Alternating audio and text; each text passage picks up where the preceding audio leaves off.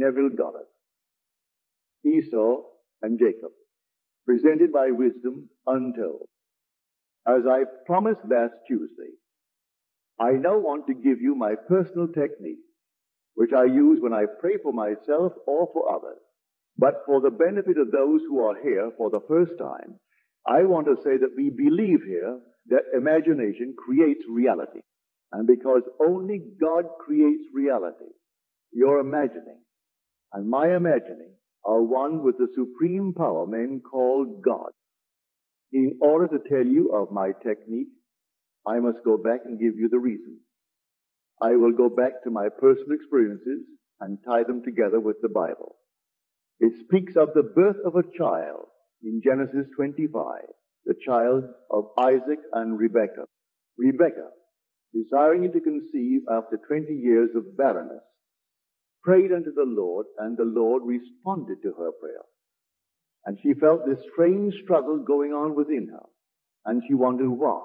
And the Lord said, 2 nations are in your womb, and 2 peoples born of you shall be divided. The one shall be stronger than the other. The elder shall serve the younger.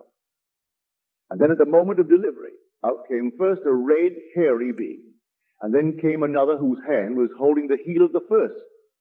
And he was smooth-skinned and hairless. The first was called Esau, and the second was called Jacob. Now the story is, bring me Jacob. If you remember it, Jacob took Esau's birthright, and then he took his blessing. And Esau said to his father Isaac, have you no blessing for me? And Isaac his father said, you shall live by the sword. You shall serve your brother.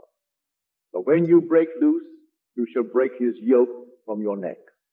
That was the only blessing he could give to his firstborn son. For he had given it all to Jacob, which means the supplanter.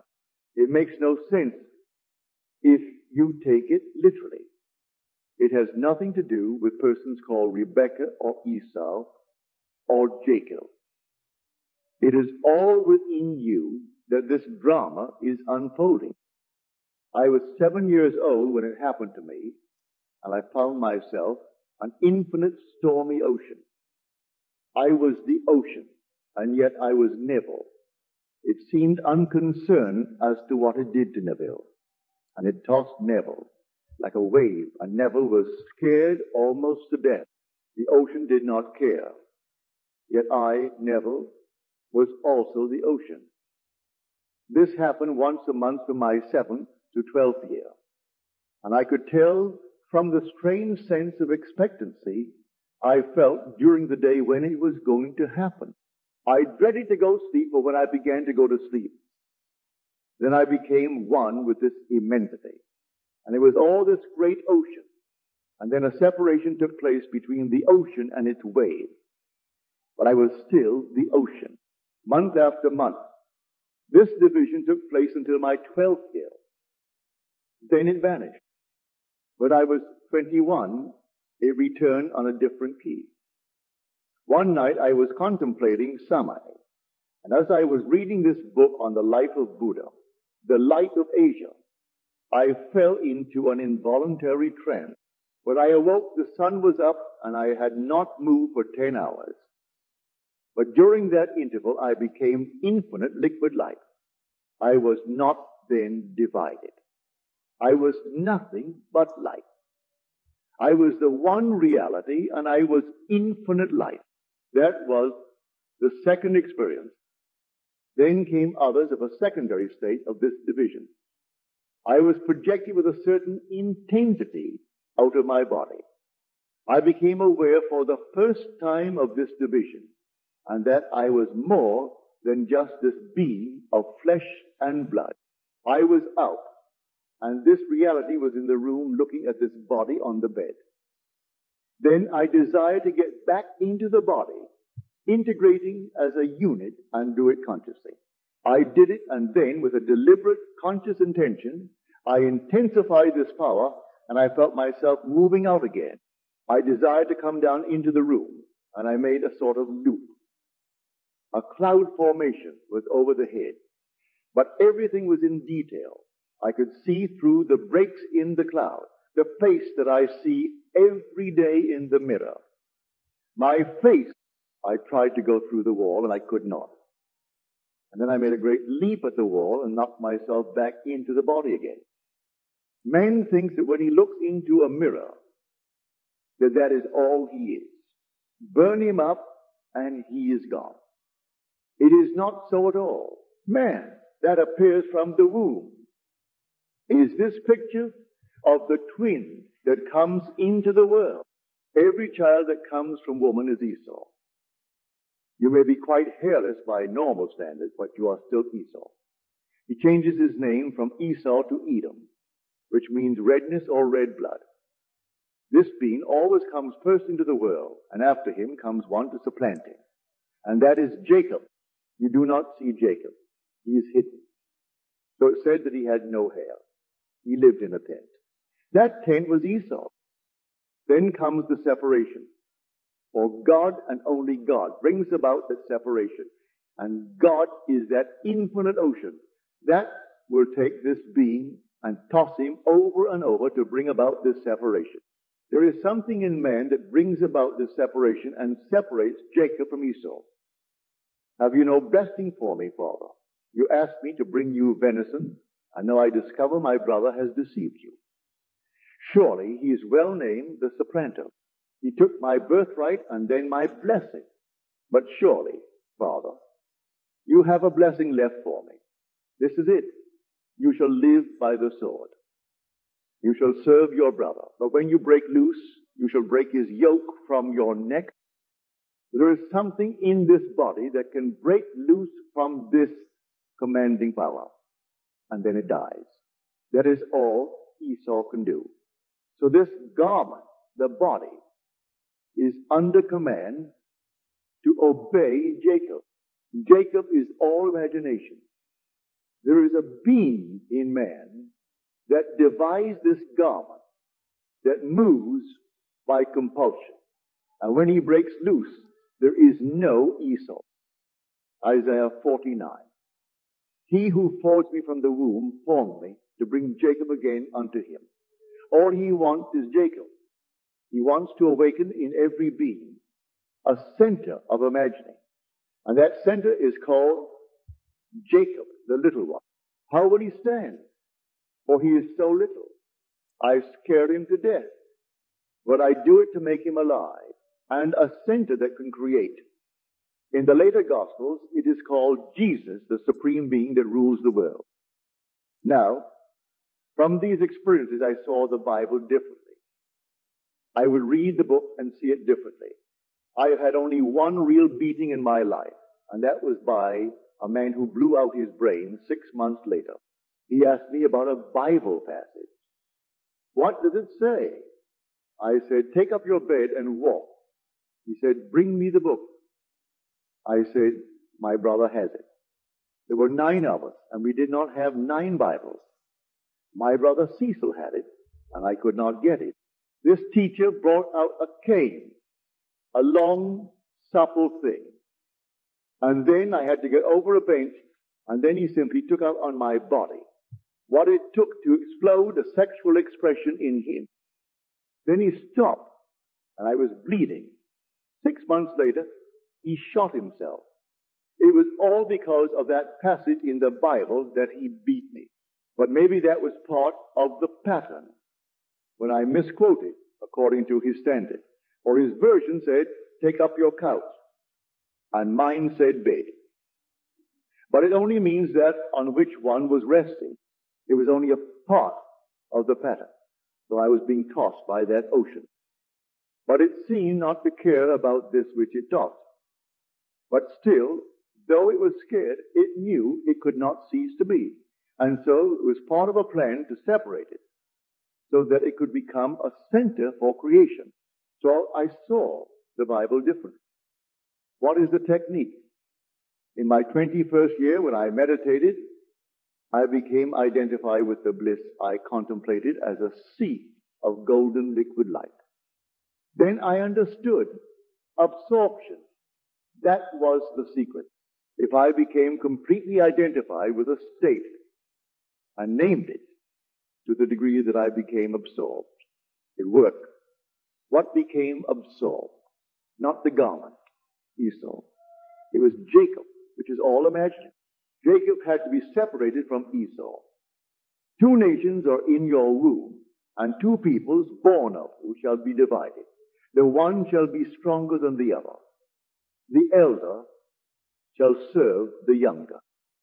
I discovered that the thing divided from this which I washed and fed was my imagination. And then I found I could put my imagination any place in space. I put it into my own nephew, and when my sister looked at her son, who was about to make his exit, he saw not his face, but mine. For I laid down Esau and became Jacob, and became Billy, and determined to be seen by my sister, and my sister saw not her son lying on the bed, but her brother Neville. That night she wrote to me that she had seen my face, and not Billy's. But I wanted to go to Barbados, and did not have a penny. I slept in my imagination in Barbados, and saw the world from Barbados. And I went there through the efforts of my family, who thought they had initiated the trip. When I identified myself with a state, others responded. They moved like automatons. And then I wondered if I should do it. And then I went back to that passage in Genesis. You shall serve your brother, and every man in the world you shall serve. And then you feel right about it.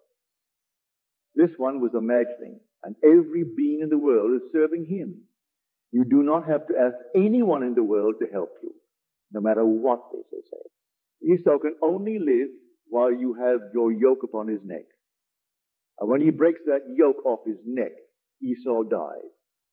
Yet he perpetuates himself constantly before he dies, that Jacob may put his yoke on another neck. And Jacob is called in the New Testament Jesus Christ. Here is an exercise that I have found very helpful. At home, where I know what every part of a given room looks like, I sit in a chair facing one wall, and with my eyes closed, I look ahead and see not the wall that is in front of me, but the one that is behind me. I see that wall in my mind's eye, and it is now in front of me. Then the room has reversed itself, or I reversed myself. Throughout the whole Bible, there is this tone of reversibility. I discovered as I read it that it means this. So I see what is behind me as if it were in front of me. Here's another exercise. I would sit physically in my living room in New York City and assume that I was actually standing on the street in front of my apartment house, and standing there on the street, I would see details on the marquee of the building. Physically, I was in my living room on the 16th floor. But in my imagination, I was on the street and I was seeing it. Then, still in imagination, I would walk back into the building, come upstairs and sit down where Esau was. And the next time I actually did go out and took Esau, when I reached the street and looked at the marquee, I saw on it what I had not noticed the last time I looked at it physically. Luckily for me, when this began to appear, when I was 7, there were no psychoanalysts in the little island of Barbados. And if there had been, my father could not have afforded them. They would not have known what was happening to me. Luckily for the work I was to do, I was born there on this little island that had no importance in the world and no psychoanalysts. So no one could disturb what my father was doing to bring about this separation. It went on for 5 years, from 7 to 12, and then I was torn apart. But I did not lift that being out until I was 21 and saw it differently. There were not two of us, but I was it. And I could say I and my father, but in the beginning, I could only call it a stormy ocean. I was it, and I was also Neville. When I was 21, I saw it and became absorbed in it. Or else there was no Neville. There came this separation on different levels to show how you can pray. You can be anything in this world. I would take a piece of wood or a flower or an animal and try to feel myself as it. and I finally could feel what it would be like to be a glass of water. For everything emanates from divine imagining, and I am it. So then I am everything. There is nothing but divine imagining, and it and human imagination are one. Let us come back now to the practical side, in dollars and cents. A good friend of mine here got a letter from another friend who is a professor and whom I admire very much. But professors are so pedantic. They're so filled with knowing and with data already outdated in view of present findings that they're actually, you might say, full of ignorance. Man is unfolding so rapidly that you are learning from books known to be inaccurate and mistaken. You take unrevised books and commit things to memory, and you get your degree in a university. This professor wrote my friend regarding the title of my book. Your faith is your fortune, he wrote. You would like me to comment? I presume he took the statement, your faith is your fortune, and just changed the one word. He did not read the book, yet it says in the book of Proverbs, he who answers before he hears, it is shame and folly to him. Did you dare to answer before you heard the question? And yet, you are not only a professor, but also the master of a college in the university. This professor is coming to our land, and I will recommend that you go to hear him. He completely disapproves of the words faith and fortune, yet his motive in coming here is still to take back to his own country money. There is no other reason for his coming, for he is from a department using books already outdated. So what can he give us? So I said to my friend, he has, like so many wise people, mechanical talents, and anyone can take from the inspired work of mystics and write many books and collect money on them. He's coming here only to make some money. But I talk not about a book, but about the book, the Bible. I went through all these experiences, and I know that the secret is identification with the ideal, no matter what it is. If you want money, what is wrong with that? This one who is coming here will not refuse the check when it is offered to him. Who is fooling whom in this world? But you are told, thank you, Father, that you have hidden these things from the wise and pious and revealed them unto babes. So keep company with the babes and shun the so-called wise and holy people. When this division takes place in you, that is God. And you do not need the help of anyone. For everything came upon Jacob, and only the sword was given to Esau. So this Esau, the body, takes food into his stomach, and it must be transformed into bone and blood. It is a stormy process. And the very moment that he breaks loose from the yoke Jacob has placed on his neck, Esau is dead. It does not matter, for the immortal you is Jacob. And you cannot cease to be. That no one tells you that nothing or anything else is wrong if Jacob wants to exercise his talent for that. Every Esau has to serve Jacob. If you find Jacob and you dwell in the state and become completely absorbed in it, all the Esau's have to serve you to fulfill that state, and no power in the world can stop it. Read it carefully. You shall live by the sword, and you shall serve your brother. Esau had to marry the Canaanite, and the word means that which would humiliate. But whom did Jacob marry? That which came out of Laban, the ideal of the world. The garments marry the Canaanite. If my old teacher, Ab, were here, he would frighten you to death. He used to say, if anyone stands before you, and you think him so important, strip him and let him perform the normal functions of life, and you will turn your back on him. Jacob commands the world, and Jacob is imagination. No one has ever seen Jacob because he is like his father, completely invisible. And then you arrive at the point where you discover your own invisibility.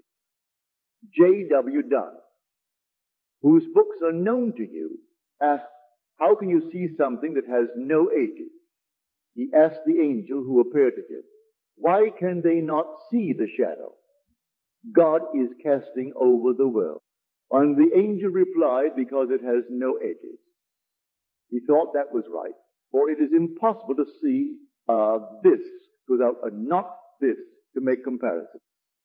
But that is not true. For when man discovers Jacob, he has no edges, but he is more real than all the Esau's of the world. He is everything and all things at all times. Here is a statement made by Aldous Huxley regarding D.H. Lawrence. He was a strange man, but he seemed to know what he was talking about. He knew what it was to be a cow or a daisy. He knew the emotions of his favorite cow. And he knew what it was like to be a daisy. He knew what it was to be the moon. Huxley did not understand. He had mechanical talent, and he could describe these things as they were described to him by the H. Lawrence.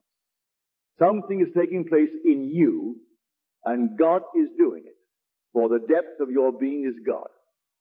And when this is done, then Jacob is divided from Esau. Everything is given to Jacob, and never shall the scepter fall from his hand. So I have given you my technique in praying. I do not assume the responsibility for making anything so after I have identified myself with the state that I desire, I let it be so. It may take a day or a week or a month. And sometimes I never hear about it. But I know it must come true. For my word cannot be turned unto me void. I see what I want to see, and then I let it be true. I do not lift a finger to make it true. For how can I discuss it when it is already so?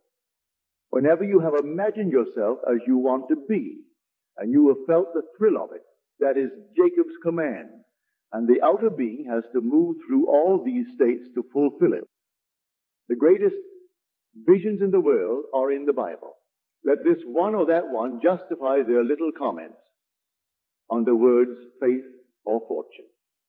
The act of faith is the power of God working in man to justify the way of man in need. So, I sit down in my chair and I see before me what is not physically before me. And then I am turned around. This outer garment, Neville, was put through all the paces from 7 to 21. And then came this fulfillment of July 20, first of this year, the birth of the babe out of my own being. And I saw the complete separation of that little one called Jesus Christ from that which is Esau. Out of Esau came Jacob, and out of Mary comes Jesus Christ. And both come from a separation or a tearing away. It has nothing to do with dogma. You want it to be? Well, you name it. Identify yourself with it. Completely absorb yourself with it. The outer man cannot do it. So the inner man has done it, for he has commanded that you shall serve your brother. This hairy garment comes first, and then comes the one you cannot see, and that is Jacob. So no matter who you are, this is the plan of God to awaken sons. This outer world seems to come first, but it comes to awaken God who created it. When he individualizes himself, what he wants most is Jacob. The whole of the physical world is completed, and we are told it is now melting in radiation. And then when the yoke is taken from Esau's neck, he is dead. Let no one tell you that you are some little worm. You are here because there is that child of God to be separated, the outer form by which you are recognized when you walk the street. Exercise this power for everyone in the world, and not only wish them well, but identify yourself with your wish for them. Then it is done, and you do not need to raise a finger to make it so. You let it be so. They will conform to what you have done. It does not matter who they are, whether they are simple people or if they have degrees. These degrees are given by Esau to Esau, and you are only concerned with Jacob. Isaiah 49. He who formed me from the womb to be his servant and to bring Jacob to him again. There in your Bible you will read it. How can you find him? He is so small. How can Jacob stand? He will stand all right. How small he is, I know, for the infinite ocean tossed me on its back, and I know it did not care. It was doing it for a purpose. I was tossed all over its infinity. I was afraid to go to sleep when I sensed the approach of these nights. And then when I closed my eyes, the separation took place. He was pulling me out of himself. That was the great ocean of life. When you understand this, you will know what the flood means and the true meaning of the story of the ark. So tonight, if I could give you my technique in essence, it is this. I sit quietly in a chair. I do not lie down, for that position is associated with sleep. I sit in a chair and I imagine and become absorbed and identified with whatever another asks of me, as if it were already realized. To me, it is then real, and they are standing before me and telling me the exciting news of having realized their dream. If physically they were in tears, it would make no difference, for that is only Esau, and I know that he must go through something to bring Jacob. I am not interested. Esau must serve Jacob. If they call me next day and tell me the most awful story, it does not matter. For they started when Jacob gave the command, and all the blessings of the universe were given to Jacob, and everyone has to serve him. If they call me to say they have been fired, I say good. When they had been fired, they became the fulfillment of what I had heard for them. And they will find that it was the turning point to take them to what they desire. Afterward, they may forget how it happened. But you do not forget that it was Jacob who gave the command. Now call him by a new name and call him Christ Jesus. Read the genealogy and you will see. Esau came first, then Jacob. John came first and then Jesus. They both came in a miraculous way. Isaac's wife was barren for 20 years, and then he prayed. Jesus was born of a virgin. It has nothing to do with a man or a woman. Every character in the Bible, and these are only imaginal activities, and this was an imaginal activity that could pull out of itself what it desired. Everyone that comes from below, by physical birth, has to come first, and that is Esau. And he will be torn apart so that he will be separated. And then the child is born, and then there is no limit to the translucency or expansion of the Son of God. Let us go into the silence. Will you explain further about seeing another part of the room? Practice by location. This is the tearing apart of Jacob from Esau. Sit in one room of your home and view another room and see what you would see if you were physically there. And you tear yourself apart. Do not walk completely integrated as a being that is only a garment of flesh. That is Esau. For man is all imagining, and he is always where he is in his imagination. If you desire security, let no one tell you it is not spiritual. Those who say it is not spiritual are the first who will ask you for a handout. Let no one tell you that you should not have what you want in this world. It is yours if you know who Jacob is and who Esau is. Be ready to go through anything. Esau has to go through it. Esau is the slave of his brother. Jacob is the master. When you break loose from his yoke upon your neck, you are dead. Do not be embarrassed at what you lose. The best thing you can lose is false pride. You may have to go through the furnaces to lose false pride. For it is Jacob's command How do you see this golden light? I sit quietly and turn my eyes inward, as if I'm looking into my skull. In a moment, a golden light begins to glow. The light begins to appear, and it looks like golden liquid light. And it comes before my eyes, and then it goes out in circle after circle, like smoke rings. And these increase in rate, and then they become like a funnel, with the big end at my face. Another exercise I practice. I take a table or a rug. I do not look at it, but focus my attention beyond it, and with my eyes partially open, I try to look below its surface. Suddenly, the whole thing will become alive. There is nothing dead in this world. This rug at which you are looking seems inanimate, but suddenly in its depths, people will appear. Do not be afraid, and you will walk into it. You, the real, you are not contained within the spatial boundaries of this body. That is only Esau. But you are an immortal being, and you can step through the seeming solid. If you would like confirmation of this technique, read the life of Da Vinci. He said that is how he got all of his paintings. He was the first one to give us the model of the airplane. Before the Wright brothers were thought of, he drew it. He said that when he wanted to paint, he would look into a mottled wall, and then all these people came out dressed in costumes, and they were not paid models. Take a wall in your home or look at the fireplace stone. They will become so familiar, and then the wall will change its face. It changes with your mood. Often it is a little girl. Then it changes and is something entirely different. Your senses begin to expand.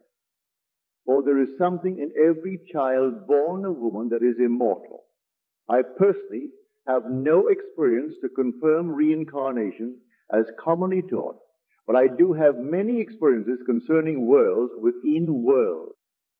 I cannot tell you if the popular conception of reincarnation is true or false. I know I've always been, and I know I was sent, and that world from which I was sent is real to me. Yet I had to go through what this world calls birth. But I do not call that reincarnation. That is the awakening of the sons of God. And there is only one. And that is Jacob or Jesus Christ. The immortal being in you has never been tarnished. You cannot tarnish Jacob. Esau has to go through all these things and fight all the way. We think there must be some redemption for Esau, but it is Jacob who has been given full control of the whole. We clothe and feed, and even insure Esau. The being that cannot die is not insured, but we insure Esau. Read it carefully in the New Translation, the Nelson edition. They put it like a poem, and it stands out like a gem. 2 nations are in your womb, and 2 peoples born of you shall be divided. The one shall be stronger than the other. The elder shall serve the younger. I was 7 before I knew about Jacob. Jacob did not like being tossed about by his father. And then when I was 21, I learned I was nothing but golden liquid